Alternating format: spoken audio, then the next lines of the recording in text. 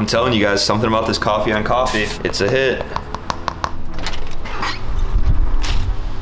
So I was watching the new Roddy Ricch music video and I noticed they used one of the texture packs. They actually used the OG one, the one that I made almost 2 years ago now. And when I posted my story saying they used the texture pack in this video, I always get like a lot of questions like, how do you know it's the texture pack and not just random paper texture and all this stuff? The reason is if you spend 24 plus hours ripping and scanning over paper, you kind of memorize the textures and like how they were ripped and stuff. So it's really easy for me to spot because I've spent so much time, you know, ripping and everything. And I'll go on the computer and show you, we'll line up one of the paper textures exactly with the music video and it's gonna have the exact same folds and rips and scratches everywhere. So unless they just decided to copy the paper texture exactly, like rip it in their own way, which didn't happen, they used a texture pack, which is sick. I was just out here a few videos ago and it's crazy how fast the leaves are changing and like falling and everything. It's really so cool to see that that product is still being used in mainstream music videos, which is even cooler. Like when I was making that 2 years ago, just starting the YouTube channel, really like taking it serious, I would have never guessed that that product that I was ripping and scanning over, spending like I literally have YouTube streams of me like 24 hours like in total time ripping and scanning over those papers that are unlisted.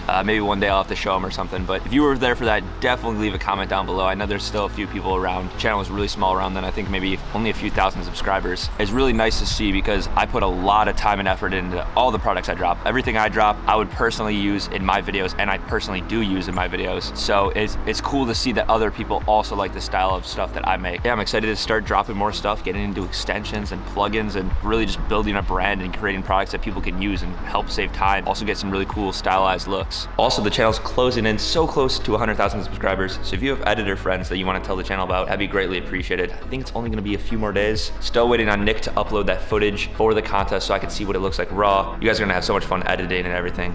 This dog. I've done 2 in the past, so this is gonna be my 3rd one. I did one at 10K, 50K, now at 100,000 subscribers. This one's gonna be special. I'm really excited. People that are asking in the comments, because I posted the BTS yesterday, we'll have all the rules and everything, and I'll do an announcement video, so make sure you have that notification bell ring, that way you don't miss out. Let's go up.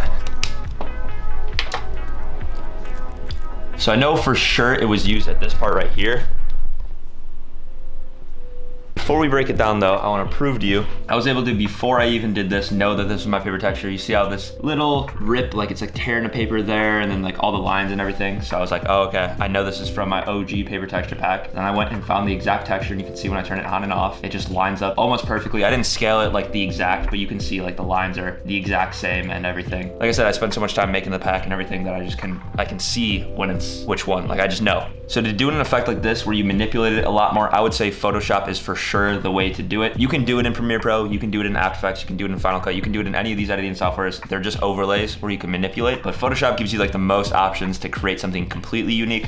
So that's what we're gonna be using. I would start off by taking a screen grab from like wherever you want it to transition into. So you can see here, for example, they took a screen grab of that clip and they kind of just have his arm coming in, it's his hand, then it's his arm, and just slowly goes like that. So in Photoshop, I have a very similar screen grab to the one they used in the video. And if I toggle off the whole image, you can see I masked out his hand, then a little bit more of his arm, body, his head, and then the rest of his body over here. Basically, I just add on a little bit more of his body each time. And you can see if I just turn off just his head, I didn't remask everything. I just masked his head and added it onto his body. So I'm gonna share the way I would mask out one of them. I'm not gonna go through and mask out each individual thing because it's just repetitive. You get the idea. Once you mask out one, you can kind of understand how to keep on masking out. So I personally like using the pen tool to mask out stuff in Photoshop, but you can use the polygon lasso tool, the lasso tool, quick selection. There's a bunch of stuff in Photoshop that you can use to mask out. So what I would do is I would make sure I'm selected on the base layer of the overall image, go to the pen tool, and then just start masking around the area you want to pop up first. So for us, we'll just do the hand. I'm gonna go really quick just to show you. So then once you have that, just click make selection, click OK. I like to put the feather on 0, just so it has that harsh line and it's not like feathered out. So then I would just click Control J while that's highlighted, and then you can turn that off and you can see we masked out his hand. And then to expand on this, I wouldn't remask out his hand. I would just start where I know is already masked and then go over here, do his arm. Again, we're just going really quick. I'm gonna do a bad example of this, but then I would just go here like this, make selection, click OK, go back to that base layer, make sure it's the base layer, not just his hand layer, and then click Control J. And then you can see at first, if you just have his hand layer and then in combination with his jacket, you can see that pops up. So I went through and did that for 5 separate layers, his hand, his whole arm, his body, his head, and then the rest of his body. And then to get that paper crumble effect and make our photo look original, let's turn off all the layers besides the first one we want to pop up, which is his hand. And then inside the Ultimate Texture Bundle, the first version, the OG one, under the paper rips and folds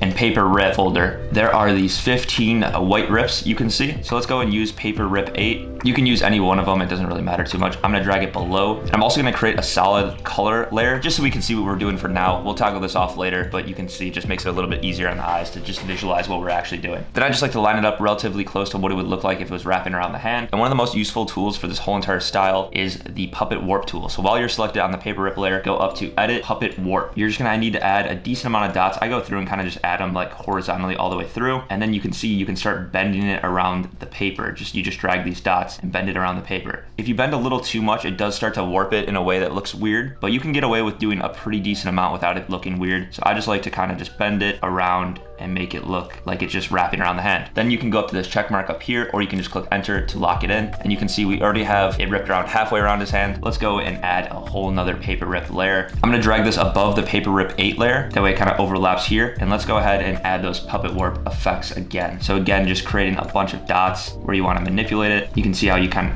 kind of like position it in a way where it goes around hand and kind of bends in certain areas. This is probably the easiest method to get something around your subject. Then I would just go in the eraser tool. You're gonna have to rasterize your layer to do this. I would just erase these harsh edges. That way it just blends a little bit more and looks like they're all kind of one piece of paper. You don't have to, I think it's just something that looks a little nice. The eraser I like to use is Kyle Eraser Basic or Natural Edge from the Mega Pack from Adobe. Free for all Adobe users. Just type in Adobe Mega Pack on Google, it'll pop up. You'll sign into Adobe and you can download it and import it into Photoshop just like that. And you can see down here, there's a little gap. So something that I would do to just fix that is I'd probably just use the clone stamp tool. You can hold Alt on your keyboard and select an area where you want to sample the painting from, and then you can just kind of paint in area. We're gonna go ahead and turn off this layer and export this as the first PNG. So just go to File, Save, make sure it's a PNG, and then I would just create a new folder like paper fold, and then inside of that we can just name this 1 so we know it's the first one in the sequence. You can continue to use the same paper pattern, but I found it looks a little bit like almost robotic when you do that. But for us, what we're gonna do is actually just delete these paper rips, and we're gonna have these 2 layers selected, and we're just gonna create a whole new paper rip around it. That way it looks a little bit more new and just original. I find it looks better. Once you have to start wrapping around a lot of stuff, I like using the longer ones. That way it just is easier to wrap around. And again, it's literally the same process all the way through. That puppet warp tool, when you have to wrap around a lot more stuff, it's better to add a bunch of points. That way it's just a little bit easier to manipulate and kind of get it to go exactly where you want. See how we're kind of bending around all these wave areas. And we do have to still put this below that layer, but that's all right for now. Click OK to lock that in. Let's drag that below the other layer here, and you can see how it's around this. I'm gonna go through now and do this for the remaining 3 layers. That way there's 5 total, and then we'll check back once I'm back in Premiere Pro. Doing the paper stuff is really fun to do because it just feels like you're creating something like completely unique every single time. Out of like all the effects I do and stuff, it's always the one that I go back to and just like have the most fun with when I'm creating something. Because at least for me, it gives me that element of like feeling like I'm doing some arts and crafts stuff from like school digitally. And when I was creating this, like that's literally what I was doing, arts and crafts stuff. I just scanned it in 4K. That way you guys don't have to go to the store and buy paper, markers, X-Acto knives, like all this stuff, the scanner. That's kind of what I was doing, but it's nice to have that digital version, like a digital scrapbook almost, to do like arts and crafts. And I think it speaks for itself, and that's why it's used in so many videos, is because people like being creative with stuff like that. And it's like, it's been used in so many different videos, like Polo G, Kid Laroi, Lil Wayne, Corday. There's been so many videos now that it's like almost hard to remember all of them. I gotta do a video like showcasing like all the times it was used in really popular videos. That way you guys can see, and like, it would just be a cool thing to like have documented for myself too. I don't even really know if I've been too clear on exactly what I've been using. I think the people that have been following the channel for a while know what I'm using, but if you're new here, I'm using one of the products that I created almost like 2 years ago now. It's called the Ultimate Texture Bundle. It has, I don't even know the exact number, a bunch of paper textures, paper rips, paper folds, tape, basically everything you need to like create arts and crafts kind of look on your video, but all digitally done. I'm really proud of like what I've made because it still holds up 2 years later. Pretty much as realistic as you're gonna get for digital effects that are supposed to be looking like they're done like analog, like actually with paper rip, because it is actually just a bunch of paper scanned in really high quality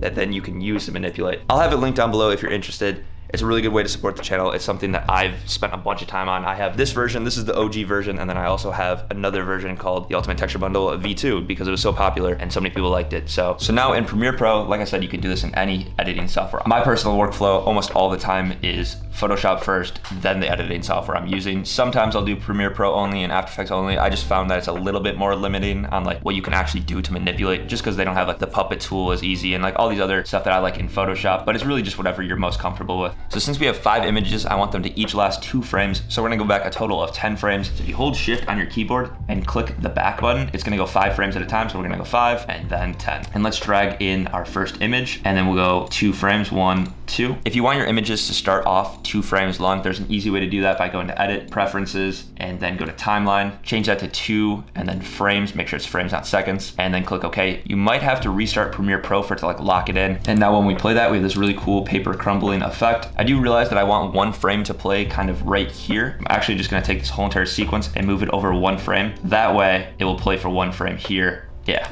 there we are. And you can see later on, they actually do a really cool transition here because there was 3 Roddys here. What they did is they kind of offset the paper rip effect. On this clip, they have the hand, the arm. On this clip here, they have the hand, the arm, and the body. And then on this clip, they have the hand, the arm, body, and the head. So they basically just offset the transition by 2 frames each and just moved it to the side. So to get something like that, I would just duplicate this clip, actually put it in a nested sequence, and then go to speed and duration and reverse the speed. That way it starts off opposite and it kind of folds out. And then I would just move the position over to this clip here, duplicate it, go 2 frames forward and then move it to the right and then reset the position so it's here and then go 2 frames to the right again, duplicate it, drag it over here and drag the position so it's over this clip of Roddy. So now when we play that, you can see we have a very similar transition to them. If you guys haven't watched this video, go watch it. 2 new Roddy videos that come out. I don't know if 20K Visuals has done both of them, but I know he did this one. Super dope. I've like always been a fan of the visuals Roddy gets because they always seem to be pretty clean. So it was really dope to see the texture bundle be used in the video. Like I just watch it because I like his videos and I like his music. To be watching it and then be like, oh, yo, that's my product. It's really sick. So it's always cool to see my stuff be used like 2 years later even. That's all I got for you guys in this one. Go watch this video right here. It's the behind the scenes for the 100K music video editing contest that I shot with Nick Welch and an artist named NXG. It's really dope. It's a fun vlog. It's a totally different style video than most stuff. And be sure to be subscribed because the 100K editing contest is real soon. Peace.